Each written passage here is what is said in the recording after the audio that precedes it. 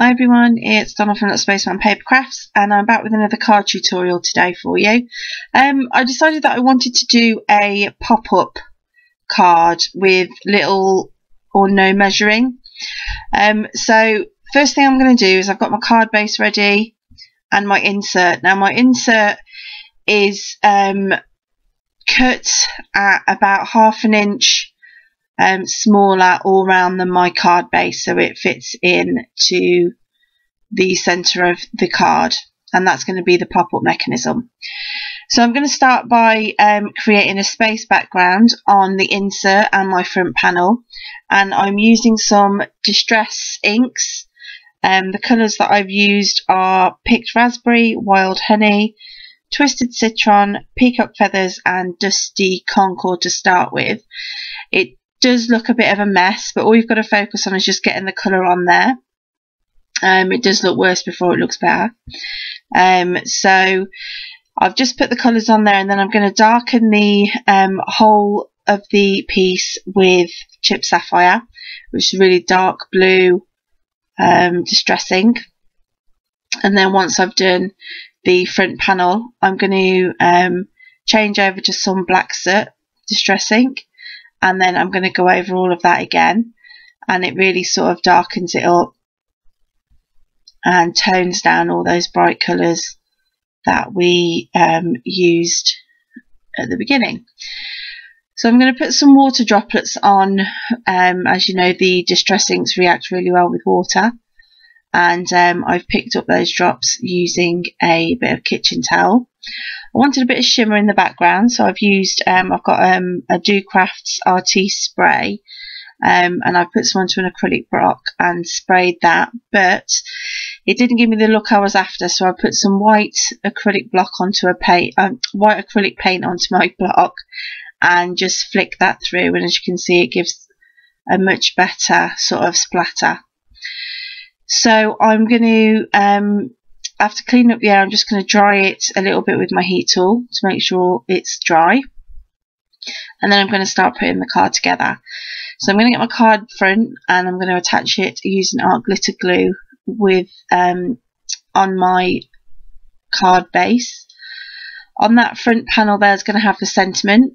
So I've got my embossing buddy out, which removes all the static and anything, removes any residue that you might have on your hands or anything like that. So I've just stamped the sentiment on there, and I'm going to add some white fine detail embossing powder and just heat that set with my heat tool.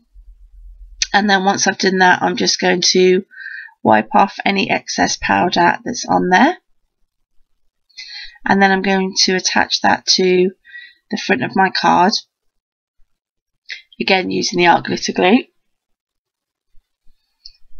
So once that's attached on, I'm going to look through some of the images from the stamp set that I've coloured in, and the stamp set I've used is a My Favourite Things stamp set called Space Explorer, and I've coloured those in with my Zig Clean Colour Real brush markers, and I've put some glossy accents over the front so it looks like a bit of a visor on the spaceman's suit there. So I'm just attaching these little bits to the front of the card, and then I'm going to pop that little spaceman up on some dimensional pads.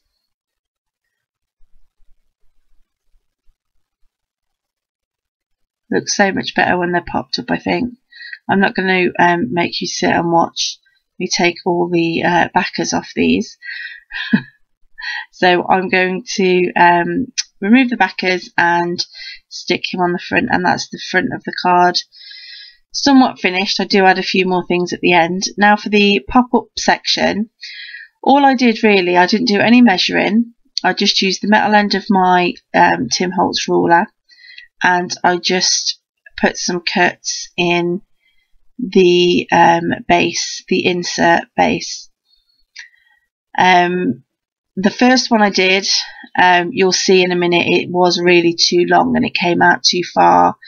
I wasn't really happy about that, but you know, I make mistakes so you don't have to. So if you just keep an eye on how much you're sort of cutting up, then you'll be able to get a better idea, obviously, of how you want your things positioned, or the things you are popping up on the inside. So I'm just sticking in that pop-up section. As you can see, that one on the right hand side is quite big. To do it again, I would definitely make it smaller. So I'm just adding in the rest of the little details from the images I stamped and coloured. So I'm going to add in the little planets there, and another one or two, I think, and then I put a little rocket in there as well. And then I had a few little planets left, so I decided that I would add those to the front of the card. So that's the card for today. I hope you all enjoy it. Enjoyed watching it, and I really hope you do recreate it. If you do, I'd love to see it, or anything that you're making. Please feel free to add yourself or request to be added to our Facebook page, the link for which I will leave in the description bar below, and I'll also leave my email should you need to get in touch with me about anything. So thanks so much guys for watching, and you'll see this better in photos at the end. Take care guys, bye for now.